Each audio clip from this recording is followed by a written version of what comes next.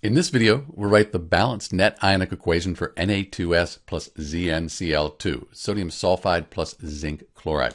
With net ionic equations, first we balance the molecular equation. This is the molecular equation. I have two sodiums here and just one here, so I'm going to put a 2 here. That balances the sodiums, 2 chlorines, 1 zinc, and 1 sulfur. So this is the balanced molecular equation. Next, we write the states for each substance. Sodium compounds are very soluble. We're going to write AQ. That's going to dissolve and dissociate. Chlorides, they're also very soluble. And here we have sodium chloride. That's going to be soluble. Zinc sulfide, though, if you look zinc sulfide up on a solubility table, you're going to find that this is a solid. So it's going to precipitate out, fall to the bottom of the test tube when these two substances react. So we have our net ionic equation, and we have a precipitate in there, which we need to pay attention to. Now that we have the states, we can split the strong electrolytes into ions, and this will be our complete ionic equation. Sodium's in group 1 on the periodic table. It has a 1 plus.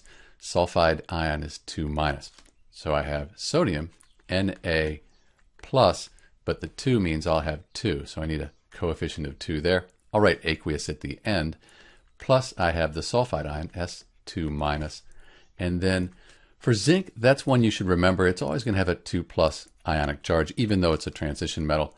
Chlorine, that forms the chloride ion, which is 1 minus. So we have Zn 2 plus we have 2 of the chloride ions. And those are the reactants in our net ionic equation. For the product, we know sodium plus, and we have a minus here, so 2 sodium ions.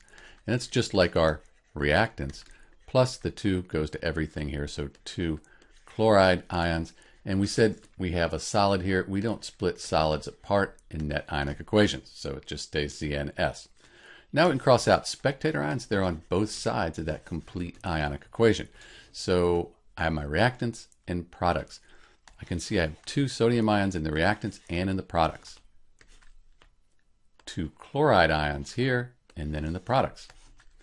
And what's left, that's the net ionic equation for Na2S plus ZnCl2. I'll clean this up and write the states in. We'll have our net ionic equation.